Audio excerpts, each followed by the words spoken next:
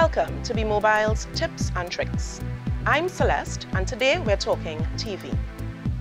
The first screen will be slightly different depending on the type of set-top box. The screen you're going to see is the initializing system, and this is where your set-top box is searching for its network.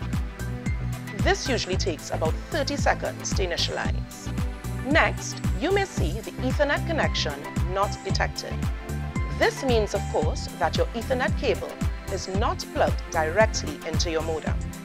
Just ensure that it's plugged into any of the yellow ports.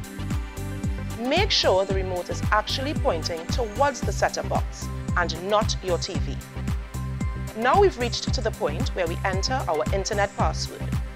You enter yours, I'll enter mine, and we come down to connect. Once your password is accepted, you are going to see success and you just press OK. We've reached to the IP address screen. For customers with wireless TV, you will be asked for a valid email address where they will send the IP address and your activation code. It is then entered in the on-screen keyboard and then go to submit. The screen will go blank for 2 seconds.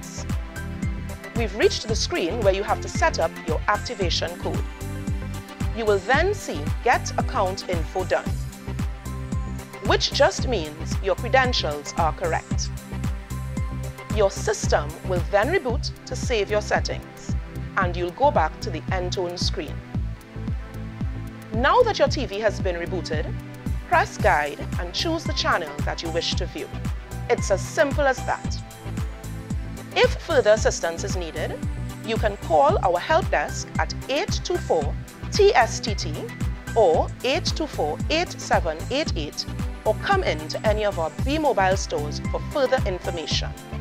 And don't forget to sign up. It's as easy as calling 824-8788. This has been our B-Mobile Tips and Tricks.